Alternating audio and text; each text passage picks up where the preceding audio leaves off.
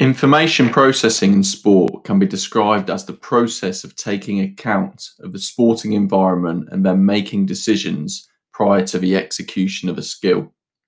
Information processing can be divided into four parts: input, decision making, output, and feedback. During the input stage, information is picked up from the display using our senses. By display, we simply mean the sporting environment. For example, a gymnast on a balance beam must use their senses, such as a sense of sight and touch, to ensure that they're moving correctly on the beam. A table tennis player must use the sense of sight in order to watch the ball carefully before choosing a shot.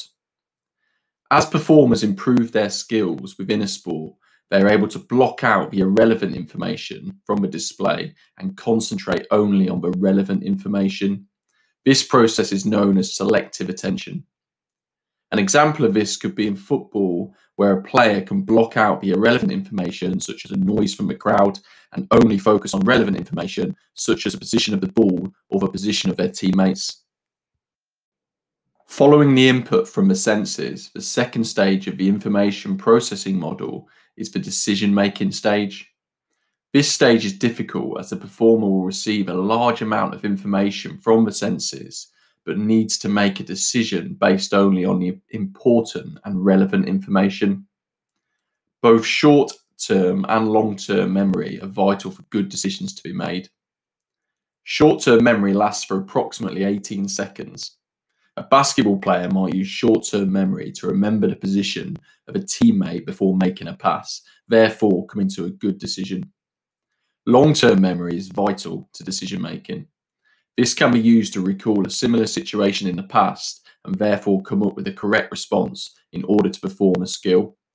For example, a tennis player will see the ball bouncing in a certain position and pick a relevant shot to play from their long-term memory. Output involves acting on our decisions. A network of nerves are responsible for relaying the decisions made to the muscles so that they can perform the required action. For example, in running, the brain will send impulses to the quadriceps and hamstrings so they can contract in the right way, and therefore the runner can run at the right pace. The final stage of information processing is feedback. Feedback is information used during or after the response to aid movement correction. This can be received via yourself, known as intrinsic feedback, or by others, known as extrinsic feedback. A professional golfer will know if they have hit a good shot based on where the ball ends up.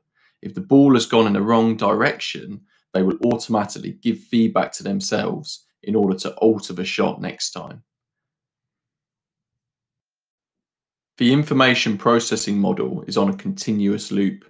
A sportsperson takes in information from the display, makes a decision, puts that decision into process before gaining feedback. The feedback given will then impact how the input is perceived in the future.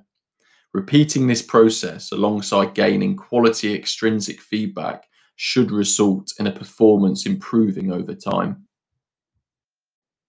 It's worthwhile ensuring that you're comfortable with the key terms of this topic. Pause the video now in order to look closely and learn these terms.